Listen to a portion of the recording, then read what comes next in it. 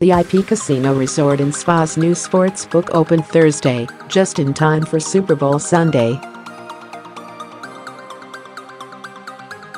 "Yeah, that was our goal from day one, to be open for the big game and kind of introduce the community to the new sportsbook," said IP Race and Sportsbook Director George Cole. Missing in the excitement, of course, will be the Saints, and because of that, it may not be as good as it could have been.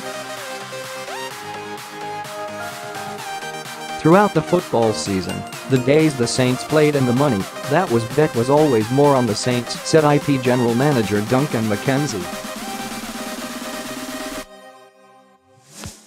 "So, I'm certain it's going to impact the Super Bowl attendance and the attendance at the property as well." Despite that, McKenzie said Super Bowl betting has been going strong. "We've been getting sports bets for teams that are going to make it into the Super Bowl since the day we opened.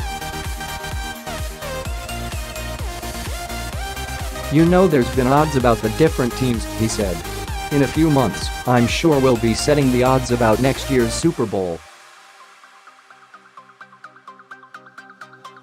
So, it's almost a year-round betting event.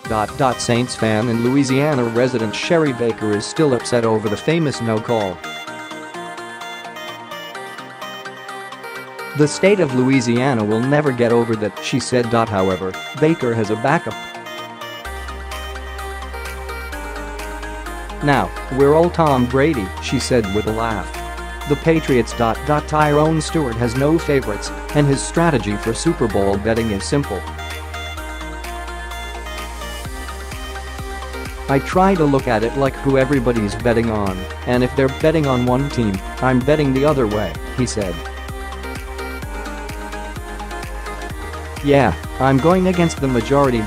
Patrick Lyons has his own method. My strategy is if I'm going to get paid, I want to get paid big," he said. "So, I bet the long shots. He said he likes the Saints, but it's not keeping him from getting in on the action. I like the atmosphere around town and around the coast when the Saints are in it," he said. "It upsets me the way they got cheated out of being in the Super Bowl, but I'll still watch the Super Bowl, I'll admit."